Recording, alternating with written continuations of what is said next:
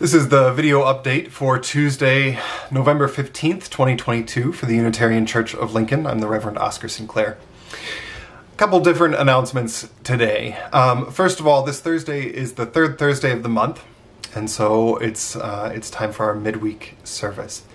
One of the things that we haven't done for a little bit is a fully online service on Zoom. We did these for about 2 years on Thursday nights at the height of the pandemic.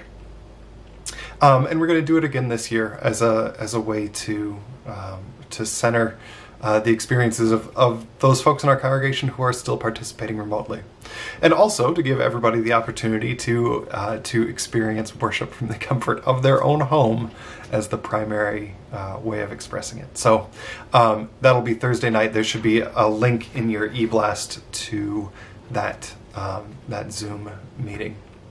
Thursday night at 7.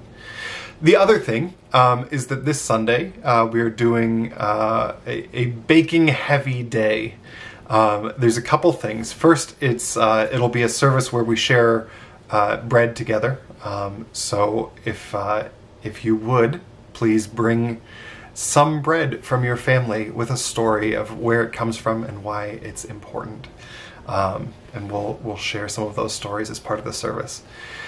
After the service on Sunday, our Youth in Action group will be holding a bake sale to benefit the OWL sexuality program, Our Whole Lives sexuality education program. Oh, that camera got bright.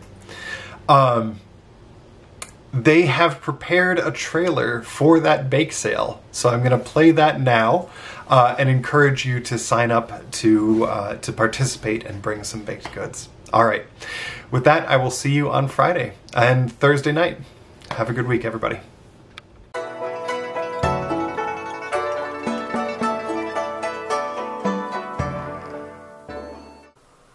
Do you struggle with making the perfect breads, pastries, and pies?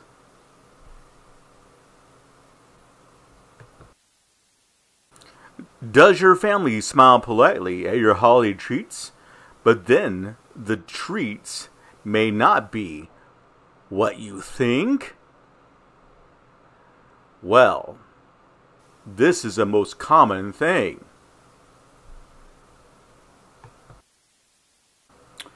Want to impress someone, but you simply don't have the time to work for hours and hours in a hot kitchen.